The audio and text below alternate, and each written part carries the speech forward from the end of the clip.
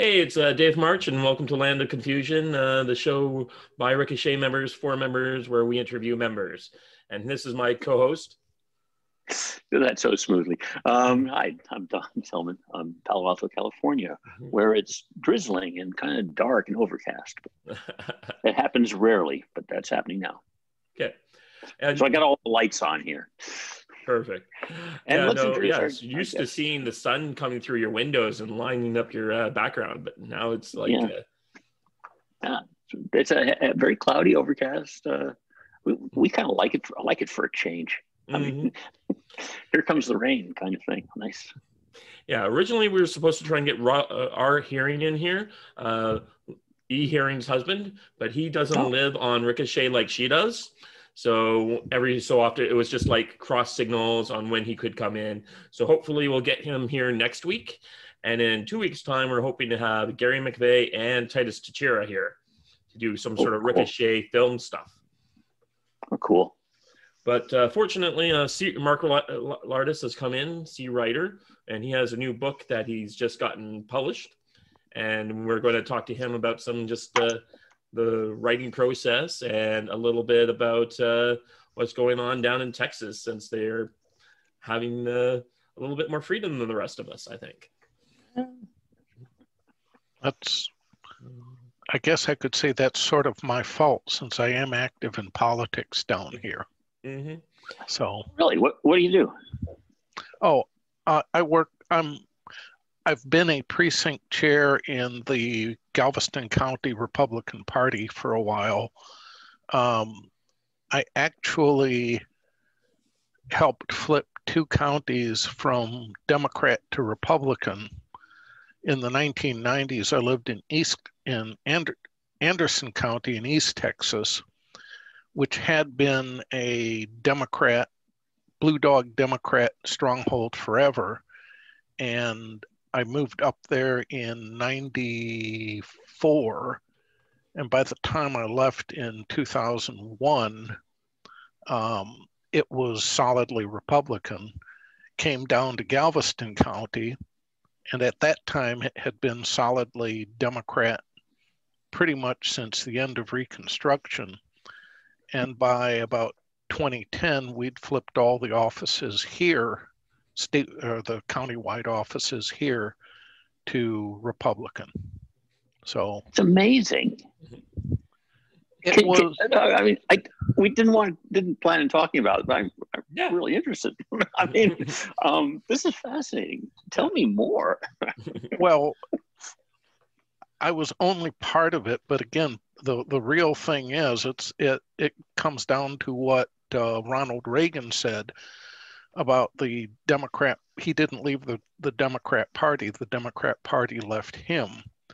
And the thing is that in the Democrat Party has been moving left consistently. Basically, the main reason why so many conservatives remain Democrat through, call it the 1950s and 1960s, they would have been more at home in the Republican Party, but the Democrats were, I hate to say it, but they were supporting segregation. You take that away, and there's no reason for the Southern conservative Democrats to stay Democrats, because the rest of their values aligned more with the Republican Party. And really and truly, I don't think a lot of them were comfortable with the Jim Crow laws anyway. Again, the Democrats in Texas have had a long history of race baiting. In the late 19th century, Hispanics were considered white until the Democrat Party changed that. So, Well, there was no. I think the word Hispanic was invented in the '60s. Is that right? I don't know. I wasn't here. I was in Michigan in the 60s. Okay. I came down here in 79. And it's as I said, at that time, every once in a while, the Republicans would elect a governor, but that was about it. And then starting in the 80s and 90s, the state started moving more to the Republicans because, as I said, there was no reason for most Texans to stay in the Democrat Party other than the fact that that was Daddy's party and Granddaddy's party and all that.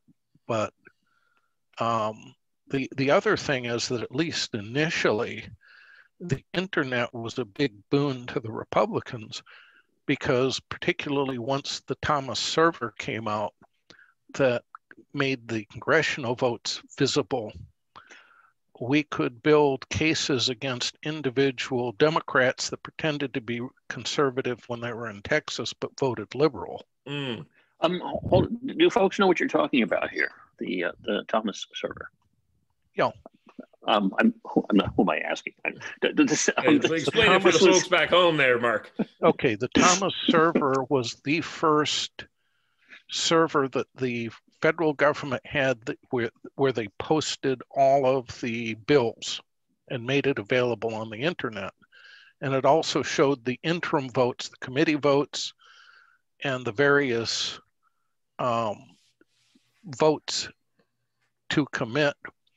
And there were several representatives, congressional representatives, that were voting conservatively on the final bill so they could tell the folks back home, well, we voted against gun control. But you could see that they voted for all of the bills in committee and in each intervening step. So, Joe, how did it even get to the House floor if you were against it? Because you were on this committee and it should have died there. Mm-hmm. So we were able to build cases that certain representatives that claimed to be conservative were actually consistently voting with the liberals. And then we replaced them with Republican representatives. And we also started working on the state level. The first campaign I worked on was for a gentleman by the name of Todd Staples, who was running for the Texas House back in 94. And he won, and this was in East Texas, and it was the first time that there was a Republican state representative from East Texas since Reconstruction. The main town in Palestine, in Anderson County is Palestine, Texas, which was an old railroad town, and it was also the home of Judge John Reagan, who was the Postmaster General during the Confederacy, for the Confederacy, and then a long-time Texas senator after that. Wow. So, it was really, Democrat territory up until then. And basically, this was when Phil Gramm was getting his start and building up. So the time just ended up being right. People were tired of the Democrats, particularly of the Democrats in Washington, D.C., trying to impose their values on Texas. But the thing is, you don't get those votes unless you actually go out there and ask for them. And that was part of what we were doing, is we were going out and canvassing neighborhoods and, knocking on people's doors and saying, here, we would like you to vote for, whatever the name of the person was. We would explain why. We would explain how the Democrats were hurting them. And actually, the biggest issue in 94, as will be, I'm sure, in 2022, was gun control. Because these, the Democrat that we had representing us in the House at the time talked a good game about how he was going to protect our gun rights, but did not. And that ended up being a big selling point. And basically in I'm thinking it was 94, there was a guy named Pete Sessions that ran for Congress in my district and lost, but he came very, very close. Ended up being a split due to the libertarian candidate. The Democrat candidate came in with less than 50%. I think it was like 49.2. Pete Sessions had 48.6 or 7, as I recall. Wow. And the Libertarian had the rest of them. Mm-hmm. And then Pete Sessions ran again 2 years later and won, and he remained in Congress until 2018. So the last congressman that I helped get into Washington from Anderson County was Jeb Henserling, who is another solid conservative, although Henserling left basically because he said he was only going to stay there for 3 terms, and he stuck to that. So, but basically, if you're tired of Democrats, you have to go out in your neighborhood and convince people to vote for the Republicans. You can't. Now you said that you were a precinct captain. Precinct Is that chair. Right? Precinct chair. Yes. Precinct chair. Right. My eyebrows sort of went up and down a little bit there, because that's been in the news lately. That the GOP has something like hundreds of thousands of open precinct positions. That's right. That's how I ended up getting to be a precinct chair. But that was a while ago. It's still today. Is it the same, or is it changed? It depends. I stepped down from being the precinct chair of my precinct when my wife came down with cancer, because I simply didn't have time to devote to it. And now there is a precinct chair. In Galveston County, there are several dozen precincts without chairs. And if you live in those precincts and you want to be the precinct chair, it's really easy to convince the local party that you'll fill that role. Mm-hmm. So this is good advice, people. Good advice right here. No, it is. All the people on the Ricochet comments saying they can't make a difference. This is how you make a difference. This is how you do it. Let me tell 2 stories about how my vote made a difference, okay? Great. The first one was back when we were in Ann Arbor, Michigan, and there was a very hotly contested mayoral race.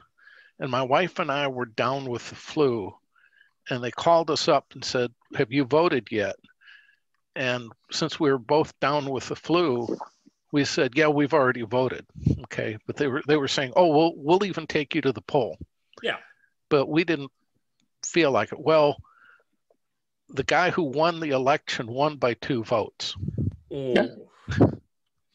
Actually, by 1 vote. So had we voted, it would have flipped the other way. Mm-hmm. The other thing is, when I was telling you that I had worked with Todd Staples to get him elected to the Texas House. Well, at that same election, the Republicans had taken charge in Tarrant County for the first time, and they excluded all of the Democrats from being election workers and in that county. And of course, the Democrats screamed like stuck pigs. However, at that time in Texas, whoever was the county clerk appointed all of the election workers. And in Anderson County, of course, those were all Democrats. They didn't allow Republicans to serve as election workers. And the day after when this came up, I called up Todd and said, Todd, how would you like to be in Texas Monthly's 10 best representatives? And he laughed, and because Texas Monthly is a very liberal magazine. Yeah. And he laughed, and I said, no, I'm serious. Here's what you're going to do. You're going to introduce a bill in the Texas House this January when the term starts, with the following proposal, that because you were so upset about what happened in Tarrant County, and that is that the election judge in each precinct is the party that won that precinct, and the alternate judge is the party that got the second most votes, and that the clerks get split between the two. And you're going to say you're going to do that because that's the only fair thing to do, and you were really upset about what happened in Tarrant County, and the Democrats can't really object to that, can they? Because they've been complaining about Tarrant County. And he thought about it a while, and he started laughing. And sure enough, in the Texas House that next session, they introduced a bill that said that the election workers had to be split between the two parties, pretty much along the lines I was talking about. And then in the very next election, something very, very strange happened. And that is that in a lot of counties that had formerly been solidly Democratic, Republicans either won or had much, much larger margins than they had in any previous election. And the effect was so great that the Republicans actually swept all the statewide seats. Wow. Well, the thing is that now I'm not saying that the Democrats were committing election fraud. That'd be crazy. That's so rare that ever happens here, Mark. But one of the things about having both parties at each precinct and each ballot box, there's a whole bunch of different election fraud that becomes a whole lot more difficult. Yeah. So I'm sure this was just completely coincidental. And then the other strange thing that happened, this was after I left Anderson County, they passed another law in Texas that required the ballot boxes to be locked. And all of a sudden, the Republicans started winning by even greater margins because there were still a number of precincts where there were only Democrats, largely because of those vacant precinct chair seats and things like that. But can one person make a difference? The answer is yeah. And I know it because I've done that twice. Okay, the once in that one election that was decided by one vote, and once in getting Texas to change its laws about how you run elections. And that actually amazed me because, especially the second one, because up until then, I've been one of those people that said you can't make a difference. Right. But by golly, once in a while, lightning strikes. So since you've done this, what advice would you give to our listeners about finding out what positions are open in their local precinct for their party, and who to talk to, how to get involved? What sort of suggestions would you have? Okay, very simple suggestion. Go on the internet and do a web search for Republican Party, whatever the county you live in is. Republican Party of Galveston County, Republican Party of Contra Costa County or whatever, Oh,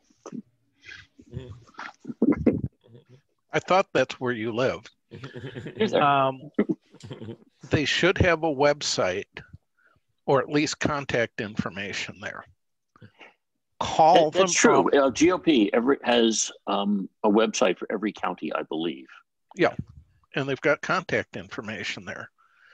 Call up the contact number. Find out who the chair is of the party in your county, and volunteer to help. Find out when they're meeting. Show up at those meetings. One of my sons actually is doing that in Denton County now. And start volunteering. And if there is an open,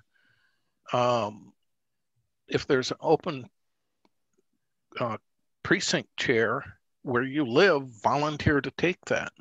The duties aren't that onerous, and it's kind of fun.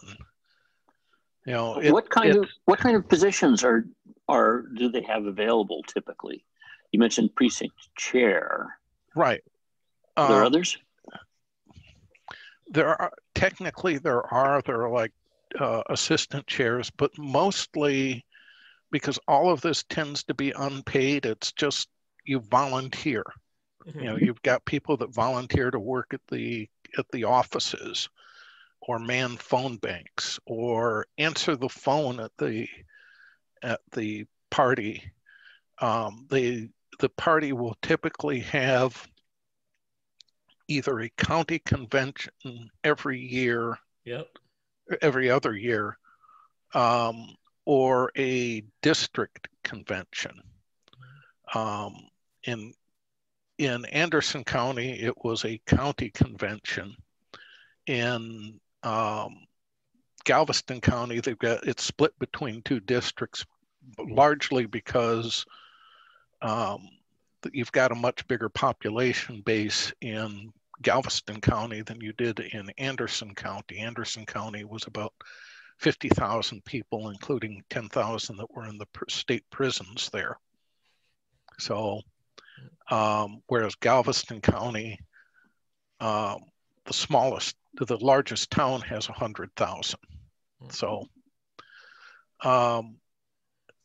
but and that's another thing you can do at the end. If at each election, they typically have what's called a precinct convention at the end of the day. And if you're interested in participating in that, you just show up. And the precinct conventions choose who's going to the county or district conventions, and they choose who's going to the state convention. So typically the people that go to the state convention have been folks that have been involved for several years. I went to a state convention once when I was in Anderson County. Again, by the time I was being considered for that was about the time my wife got sick when I was in Galveston County, and I just flat wasn't interested at that time. But it's actually kind of fun to go to one of those state conventions. It's entertaining to go to a county or district convention. That's where the precinct convention are where you turn in the resolutions that make up the platform for your party. And then from there it goes to the county party, to county convention, and they consolidate all of the resolutions, and they go from there.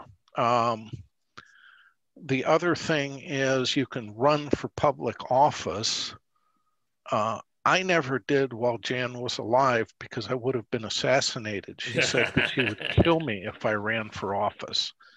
And don't worry, my girlfriend has the same viewpoint. She's like, she's also involved in politics, but not as much as she used to be. That's how we met. We met scrutineering for different parties. Oh, fun. Yeah. She So didn't she's now object. become a bit more right wing in her older age, but she's decided to get out of politics. But she's like, Dave, you're never allowed to run for any public office, but you can run for political. She's fully in support with me running inside the party. Right. And that was pretty much Jan's position. Partly because she wanted to make sure that we had candidates that agreed with our views. And that's how you do it. Right. And, you know, the most important thing to remember is that where politics differs from war is at the end of it, whoever's been defeated is still alive. And they'll be around next time. So you have to remember Abraham Lincoln's aphorism that the surest way of eliminating an enemy is to turn him into a friend. So, you know, this is something I think people forget, that after an inter-party fight is over, you can't stomp on the ego of the people that you defeat. Right. Otherwise, they won't be back. Or they will be back and they'll line up with the other side. So, but yeah, call up your local party, county party, find out where they're meeting, find out how you can help. And remember that politics, retail politics, is where they really make the difference. That's where you get the candidates from. Yeah, every once in a while you get celebrity candidates, but most of the time, the people that end up getting elected to state office are just ordinary people from your community. And they go from there. You know, some of them are very talented, but again, you have to find the folks that line up with your views, and you have to support them. You have to go block walking, go to, I don't know if we'll ever have them again, but you know, the dogwood festivals or whatever things they've got in your area, and man the booths there and say, this is why you want to vote for a conservative candidate. Right. And it doesn't happen by itself. I mean, I'm personally tired of people that don't get involved and then complain about what happens afterwards. Right. Right. So I just want to point. Yeah. I just wanted to have a moment. If you're more interested in hearing more of what Mark was just talking about and want to watch another episode, watch the episode Randy Wovoda. He is also a former county chair and has a lot to say in this kind of situation as well. So, yeah, was he a county chair? Yeah, I think so. And he talked about getting made to like start off on the precinct. He's had a hand in running things that good for him. Running like the South is North Dakota, I believe, is where he lives. Getting there, helping to get the whole thing, going to the state conventions and all that. I mean, it's always easier when you live in a small state where you can really have a big impact on things. Right. Well, again, I got involved in retail politics when I was living in a rural county for about 8 years. And frankly, that was the only entertainment around. That, and actually that's how I got into writing, because I had lots of free time. They ended up doing, the local population ended up putting on a lot of plays and things like that because there wasn't anything else to do. So there are advantages to living in rural areas. You have to make your own entertainment. You have to start thinking for yourself. So I'd recommend looking for local organizations along these lines. Besides the county GOP groups, there are other nonprofit organizations. Where I live, we have a group called Liberty Forum of Silicon Valley. Yeah. And they have a meeting once a month where they bring in a speaker. And it's sometimes an eight level speaker. And Rob Long recently. Oh, really? I know Yeah, you were telling us about John Yu. I just heard you had to send him 100 McRibs, and he agreed to anything you had to say. Yeah, John Yu was on recently. Rob Long was on last year. Lilacs has been on twice in recent years. So yeah, this is a group that has they rent out a hall and just have this meeting and once a month, and there's a speaker there, and it's great. And that's Silicon Valley, and I'm sure there's lots of groups around. Right. I did a post a while back, maybe we can find it, of where I listed local groups here and encouraged other folks to describe the local organizations around where they live. Right. And there I think it's great. there are several in Galveston County as well. A lot of them are organized around the Republican Party. They aren't quite as fancy as the Liberty Forum, but every county is going to have that. And again, you get involved, and part of it is we need to make sure we have a good slate of candidates for the 2022 election. And this is the year to find out who those people are. So when it comes time for them to file, actually they have to file for candidacy at the end of this year in most states. I think the deadline in Texas is sometime in December. So if you wait until next year, you're going to be too late to affect the primaries in your state, which means you get a whole bunch of Cheneys and Myers. And if you wait until... Oh, we lost you, Mark. I think you hit the mute again. Can you hear me? Yep. Okay. If you wait until the fall of 2022, you're almost too late to support whoever won the primary. Right. So people need to get involved pretty much now. Call up your county, GOP county, county office now. So, yeah, great advice. Yeah, and I just want to say a few other things. I'm from Canada, so I have a little bit of a different perspective. But I mean, I did the same thing. I'm like I'd be a county chair in the United States. You've got the metric system. And in provincially, I've been to one federal convention, and I've been to usually the provincial convention or state convention. And I can say the hospitality suites are great.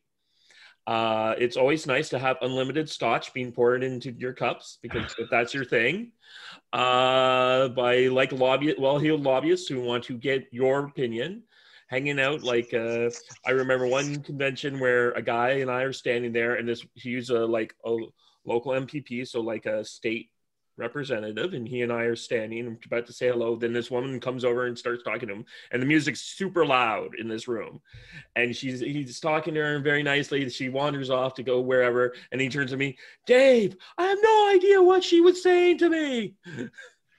And now that guy's Minister of Labor. Right. Okay. Oh, and one last thing. You can also, I'm not too sure how it works in the States, but you can also around here get appointed to political positions. I got recently appointed to a political position, a political appointment. So like the honors list in England. So you can get appointed commissions and other things that will help you out and be plums in your hat locally. Press your friends and relatives. You can do the same thing here. I'm on the local library board, for example, in League City, Texas. Mhm. And there are always openings for the various county and city advisory boards. Mhm.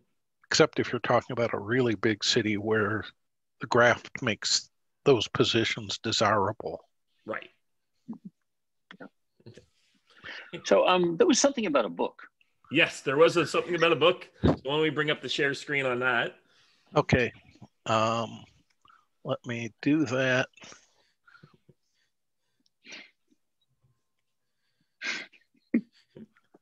See if it, okay, can you see? There you go. Okay.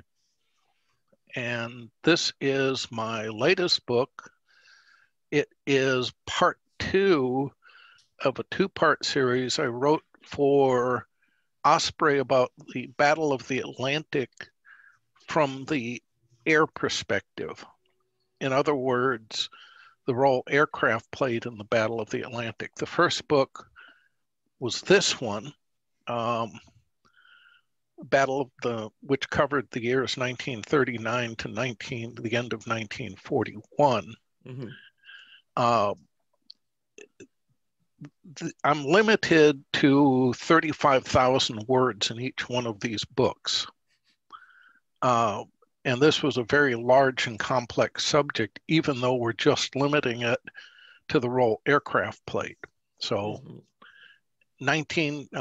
December 1941 proved to be a good break point, not just because the US entered the war at that point and all of a sudden the battlefield expands suddenly, but because by December 1941, the British had finally put together all the pieces they needed to win the Battle of the Atlantic.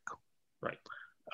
That was in that month, 2 things happened which basically doomed the U-boats. The first one was a convoy battle that was fought on a Gibraltar to Liverpool convoy, which was escorted by the escort carrier Audacity, and in which the Germans lost, I believe it was 6 U-boats and a couple of 8 U-boats and a couple of Focke-Wulf 200 Condors. And in exchange, they sank 4 ships, which is a really bad exchange rate. Right. The other thing that happened was a Swordfish, which was a biplane torpedo bomber, but this one had been modified to have radar, and it sank a German U-boat at night using radar. And that was the first time that happened. But it was the harbinger of what would eventually destroy the U-boat fleet. The second book, the one that just came out, covers what happens immediately after the United States enters the war, and from there to the end of the war. And, this is going to be a spoiler, but the basic fact was that the Allies had to lose the Battle of the Atlantic. There was no way that the Germans could win it. And in fact, there should not have been a Battle of the Atlantic, because the reason why nobody built up a large commerce rating submarine fleet between World War I and World War II was because they knew that that form of warfare was obsolete because of the aircraft. Okay, in World War I, a combination of convoys and aircraft had doomed the German U-boat war, commerce war. The problem with that was not that it wasn't true, it was true. The problem was that it was like the old joke about the mathematician who's asleep in his hotel room, wakes up, sees the curtains on fire, sees a plastic wastebasket, sees the tap in the bathroom, then says a solution exists, goes back to sleep, and burns to death. Okay. The aircraft could defeat the U-boats. The problem was at the beginning of World War II, Coastal Command didn't have any aircraft capable of sinking a U-boat because their main aircraft at that time was something called the Anson. It could carry 200-pound anti-submarine bombs. The British hadn't tested them, and it turned out they were incapable of sinking a submarine even with a direct hit. The British found that out when an Anson landed 200-pound bombs on one of their own submarines. And the submarine came back to port indignant about the fact that it had been attacked by British aircraft, and it was completely undamaged, at which point the British said, oh, we have a problem. Right. Had the British had an aircraft capable of sinking a submarine in 1939, there would have been no U-boat war, because if they had sunk a U-boat 10% of the times that they had attacked it, the Germans would have been out of U-boats by December 1940, at which point they would have said, you know, everyone's right. You can't win a U-boat war.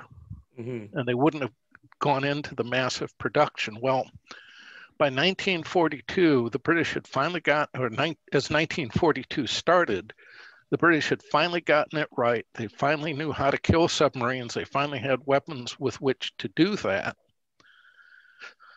They didn't have enough of them because Bomber Command was just fixated on massive raids in Germany, and they would not free up more than a dozen long-range B-24 Liberators for Coastal Command.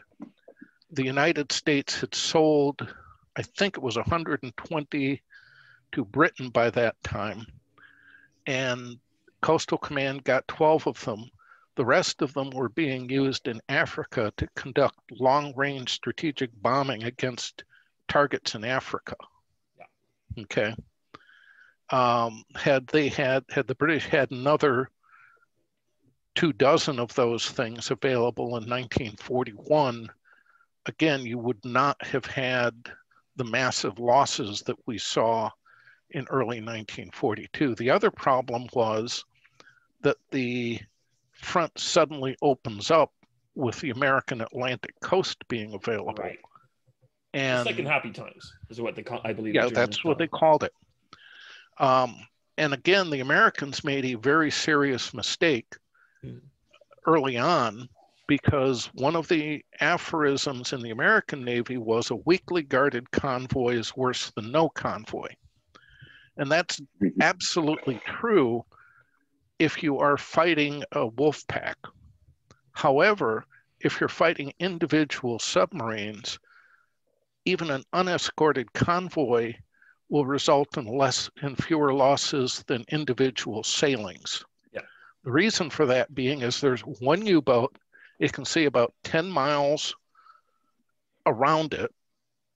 And if there are 50 ships sailing individually, you've got 50 times the chances of coming across it. And then you can sink those ships individually.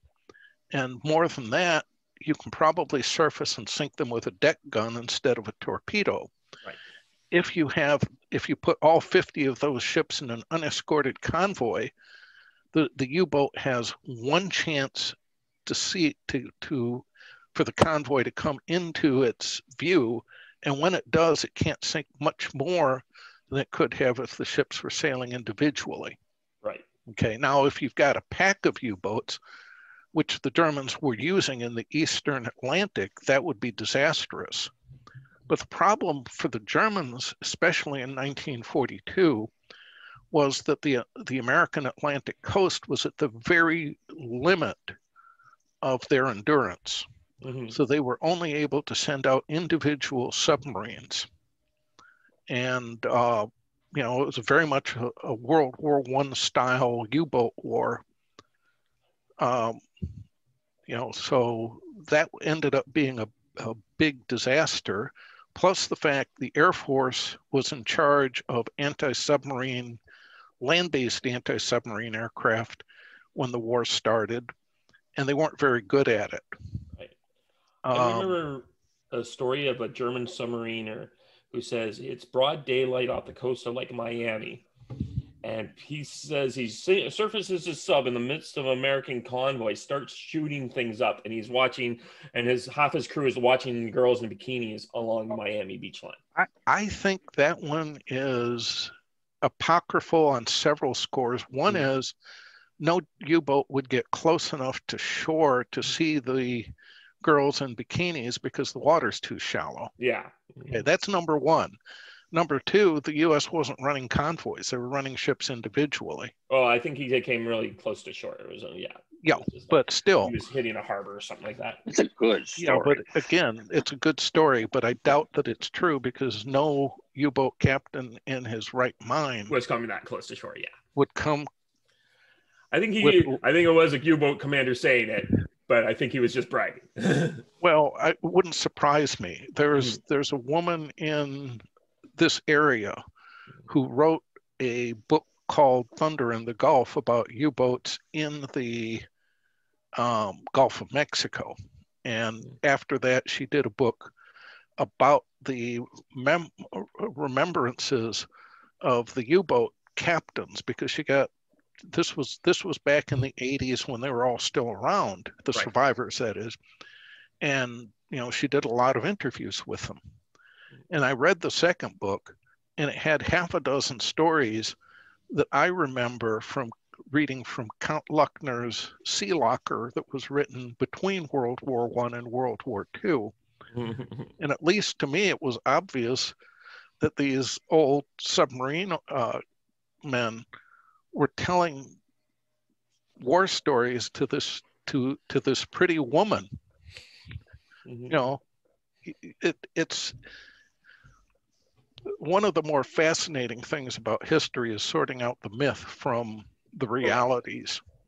And again, that's one of the reasons why I found this book so fascinating, because there were a lot of myths about the U-boat war. And it's, as I said, there shouldn't have been one. Had the Allies been halfway competent at the beginning, it would have discouraged the Germans from even going into the massive U-boat production. War might have gone very differently if they'd spent that steel on building tanks that went to Russia instead of building U-boats that would end up getting sunk. Well, I guess the British ended up doing some help on the for the Russians after all. Yeah, but it's not quite the type of help that they should have. I know. They should have, but so, I'm a big believer. As someone who does okay with I'm not as upset with the British bombing offensive as some other people. I do think it did make some contribution to the war, but it certainly is true. They just took 2 or 3 squadrons off of the battle line and used them to secure the shore to the ocean fronts for a little while. Right. In 1942, we would have had a much more effective force in 43 and 44. Right. And the thing is that, Churchill was talking about how nothing scared him as much as the U-boat war, but he never acted like it. Yeah. So, that kind of blindness is pretty common in war, and not just, it sounds like I'm beating up on the British in this, but the Germans had their own sets of folly. Oh yeah. In the Battle of the Atlantic, including the fact that they consistently underestimated Allied shipbuilding and overestimated the kill rate that they were doing. Donuts planned on winning the war through what was called the tonnage war. It didn't matter what you sank. All that mattered is that you sink as much as you can so that your enemy runs out of ships. But the problem was, particularly if you're dealing with U-boats, it's extremely difficult to determine A, how big the ship you hit was, and B, if you actually sink the ship, because you launch the torpedo and then you slink away from there as fast as you can. You don't sit around and wait and count to see what ships got sunk. So you just make estimates. And we ended up having the same thing happen in the submarine war in the Pacific.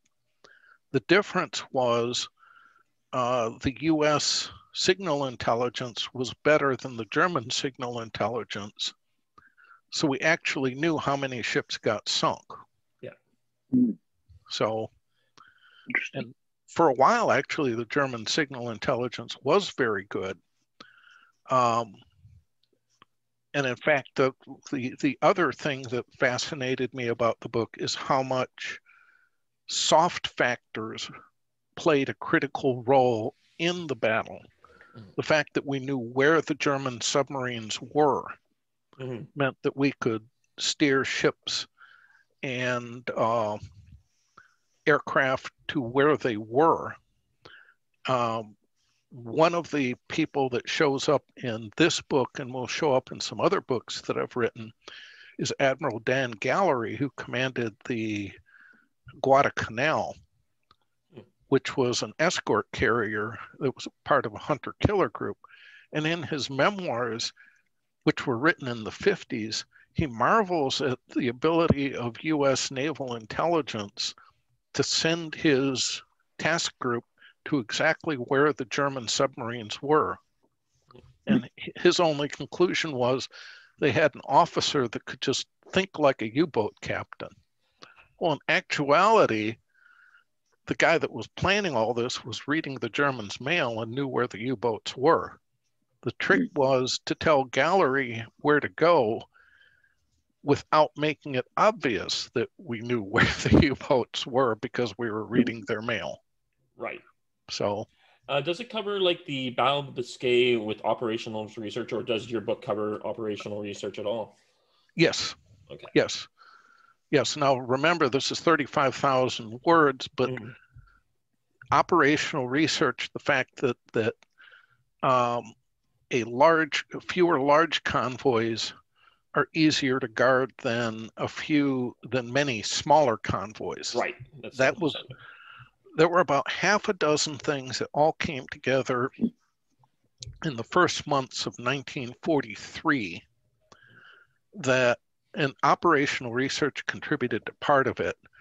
Another thing was that they ended up getting what was called Mark III radar, which the Germans couldn't detect. And on top of that, the Mark III radar wasn't as affected by the ground clutter the way that the Mark II radar was. On top of that, they had something called the ley light, which was essentially a large spotlight under the wing of the airplane. In fact, you can see the ley light in the cover picture.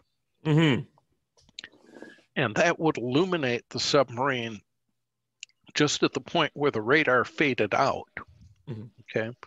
Plus, they got two new weapons that appeared in January 1943. One was a homing torpedo that aircraft could drop that would follow the German U-boat even after it was submerged and sink it if it's submerged. The other thing they had was the anti-submarine rocket. Is that the guy illustrated in the cover? No, that's just a 250-pound depth charge that he's dropping.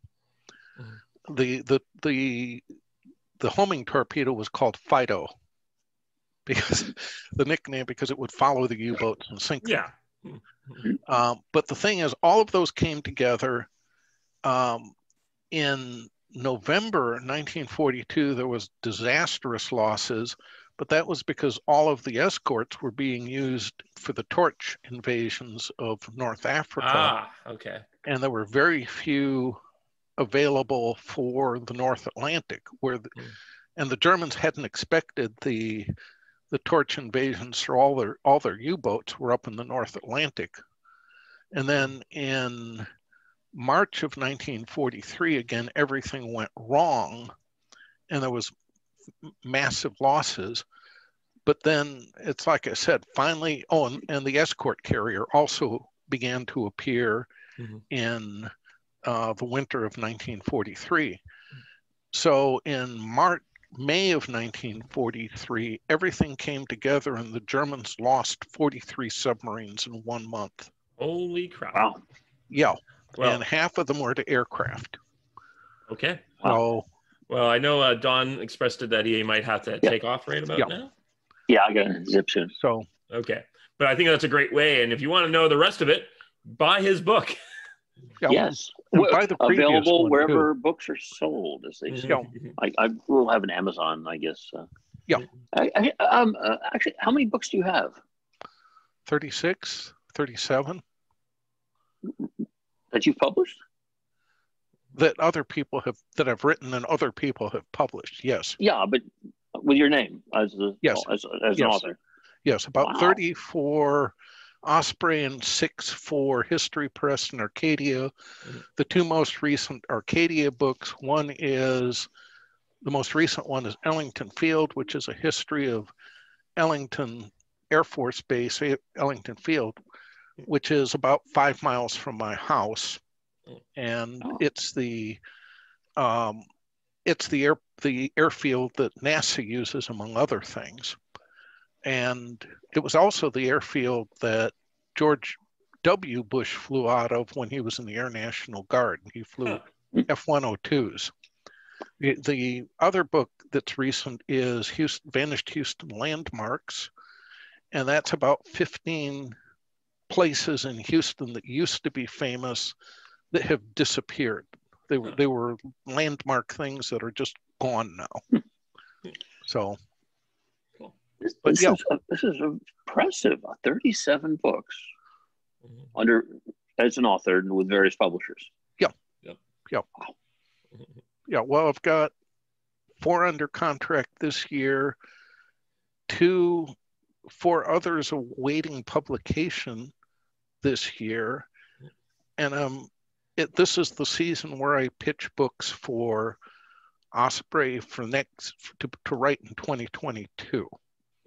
So I'm hoping to get 6 written next year because I have a lot more time due to the COVID thing. Yeah.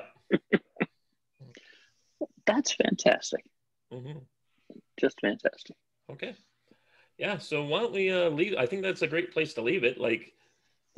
36 books is pretty impressive to me. And 37. And we'll be sure to see you. I want to thank you for coming on in the last minute and talking about us with all this. And I'll be seeing you after the show.